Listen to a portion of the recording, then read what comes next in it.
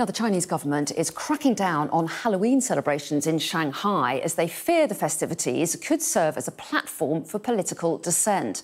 Our Asia correspondent Nicole Johnston has more. People in Shanghai were bracing themselves for a big Halloween party today, but it's not happening. We've been in the main nightclub area of the city. There is a heavy police presence on the streets, and bar owners say that they've been told that there'll be no people allowed out and about with costumes. This all started last weekend when people started to come out dressed as Spider-Man or a Buddha or a fake police officer. They were taken away by the police and made to remove their costumes and uniforms.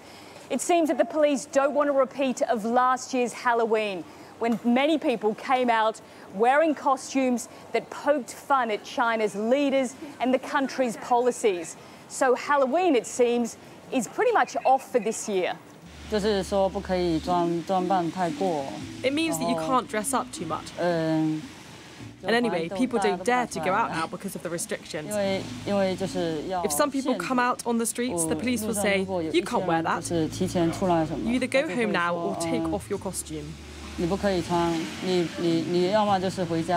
Shanghai, the only place where you can wear a Halloween costume is at home or in a couple of designated areas, not here out on the streets.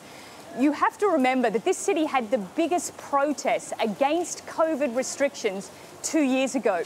So in Shanghai, authorities are sensitive to public gatherings.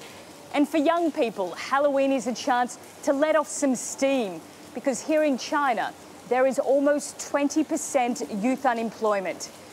But for officials here and for the Chinese government, it's all about maintaining social order and public image.